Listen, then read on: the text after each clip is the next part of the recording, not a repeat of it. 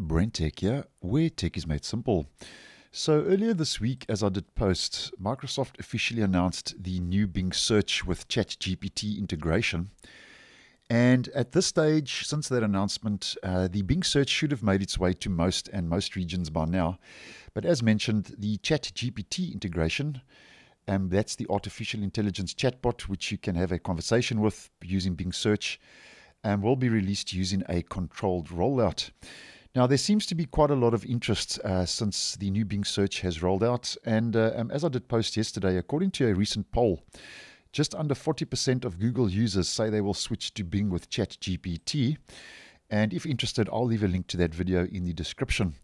Now, as many of you may know by now, and as I have mentioned, to join the waiting list, you have to sign up for the waiting list to get early preview to the ChatGPT integration, which, as you can see, I have already done. And in regards to this waiting list, Microsoft has recently announced on Twitter that more than 1 million people have actually registered themselves in 48 hours to be on this wait list to try out the new Bing search experience with ChatGPT integration, which I thought was interesting. So that means since more or less Tuesday, over the last day or so, that 1 million people have actually signed up to try out the preview version when it does start rolling out.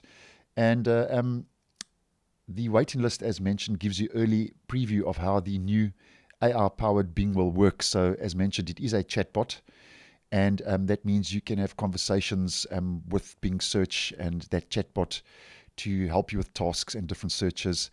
And just to give you a brief example, Microsoft has given you this little menu here, and if you click on try it, although ChatGPT isn't available yet, this will just give you a basic idea as to how that chatbot will actually work when it does roll out, which should be available if you have signed up on the waiting list in the next coming weeks, as mentioned.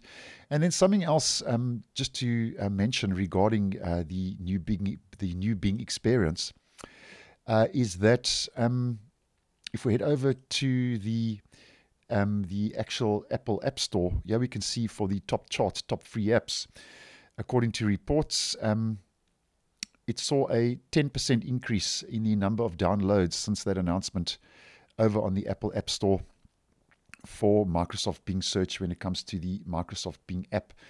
And that was in the US Apple App Store. So a lot of interest, as mentioned. 40% of users say they will switch to the new Bing search, and now the Apple App Store has received a 10% increase in the downloads for that Bing search as well. So a lot of interest and developments regarding this, and obviously as more info becomes available, and as soon as I do get the chatbot and ChatGPT integration, I will obviously post and let you know and keep you updated. So thanks for watching, and I will see you in the next one.